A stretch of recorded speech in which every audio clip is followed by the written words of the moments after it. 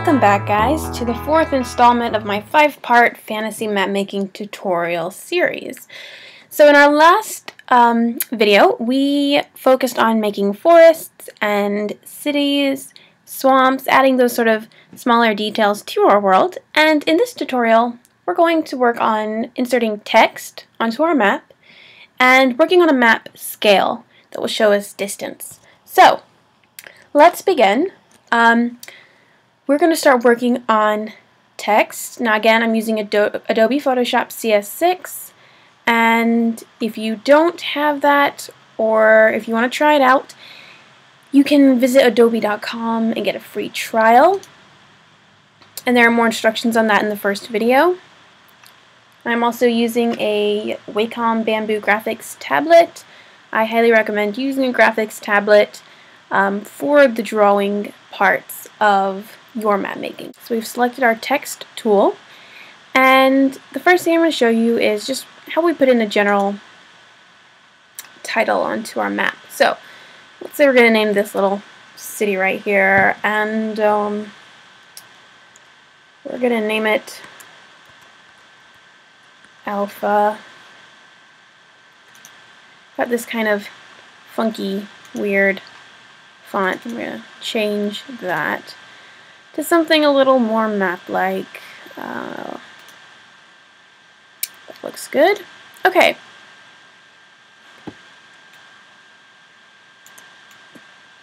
This is fairly self-explanatory, and there's not many tricks to it. But one thing I do want to show you is how to make this text stand out and not look so flat.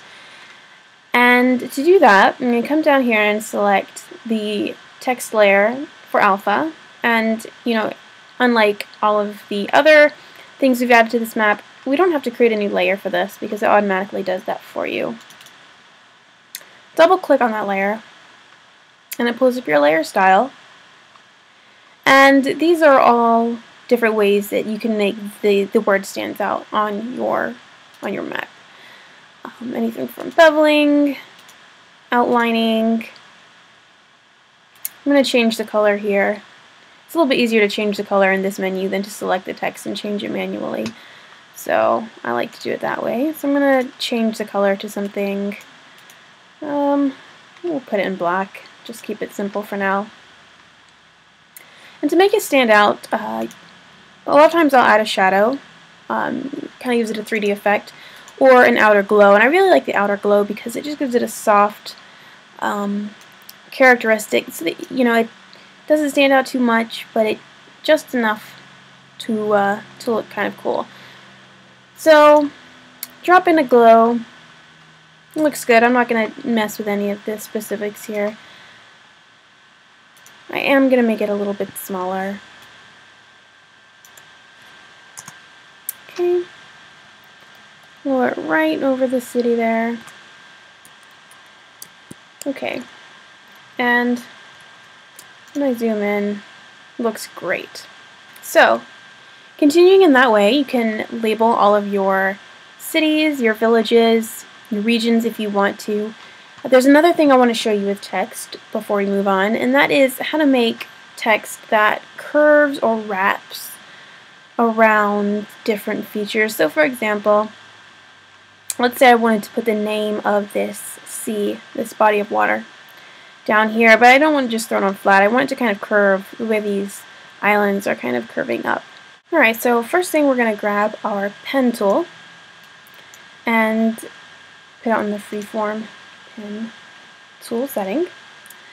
And following the curvature of these islands, I'm going to draw slightly curved bent line. You don't want to get too bent in the shape, because then the letters are going to run together and you won't be able to read it.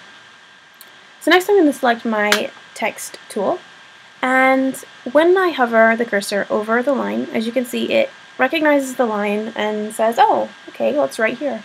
So I'm going to click in the middle of that line. Right now I've got my text centered. It would depend which of these settings you had selected where you are going to type in the line. If I had this one, I'd start over here. But I'm going to keep it centered. for now. And what are we going to call this? So the Stormy Sea. Okay. Looks great. I'm very pleased with my slightly curved text here. And just as we did with the city name, we are going to make this stand out a little bit. I'm going to keep it consistent with the outer glow. However, since it's over the ocean, I want it to have a blue glow around it. So let's see here. Something that's going to stand out. Oh, that looks great right there. And, you know, in these settings, feel free to adjust how you want it to look. Make it brighter, bigger, brighter, whatever you want. So, I really like the look of that right there. Okay. Alright, I've got all my names put down here. As you can see, I named my mountains. I've got all of my cities named, and I've named all the regions or countries of this land. And the way that you differentiate between city title, land title, ocean title is completely up to you. I chose to go with a larger, more transparent title for the countries themselves because I didn't want it to get too crowded, and that's a way of sort of leaving a little bit of space in there. So everything's named. The only thing left now is to name the entire world that this is. So to do that, you mean completely up to preference, whatever you want to do. I'm simply going to put down a basic rectangle, and let's see, let's fancy it up a little bit.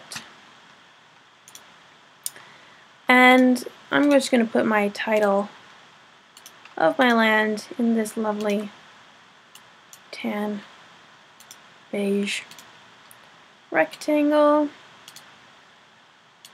Whoa, let's not get crazy. And you can find brushes that will have some pretty cool shapes and that you can put your land titles in if you want. For now, I'm just going to keep it simple. Tutoria. And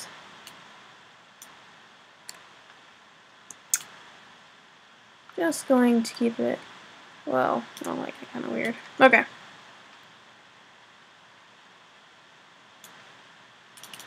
So there we are. Our land has been named, and it is time to move on to map scales.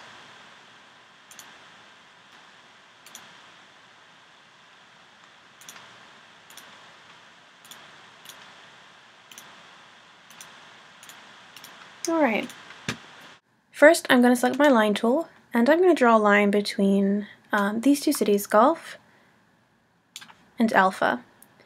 So, let's say for the purposes of my story, I need Gulf and Alpha to be a 2-day journey apart from each other. So, what would that distance be? And this is where we start getting into math, and I know that's yucky and not fun, but we have to do it for the purposes of realism. And so, Gulf and Alpha, 2 days journey, that's going to be about, let's say, 60 miles. If a human being can walk 20, 30 miles going at a pretty good speed and over relatively flat terrain, then that'll be about a 2-day journey from Gulf to Alpha, maybe 3 days. If you're riding a horse, horses have a pretty wide range depending on the kind of horse, depending on the terrain, again, what kind of a hurry you're in, but it's going to take anywhere from 15 to 40 miles in a day on a horse. And keep in mind that horses don't actually gallop at a full speed for like hours on end. Sometimes I've seen that in fantasy books or in things like that, and it's not realistic because the horse is going to drop dead of exhaustion long before that happens. So keep in mind the horse is going to be walking. So though it is faster than a human walking, you know, it's not that much faster.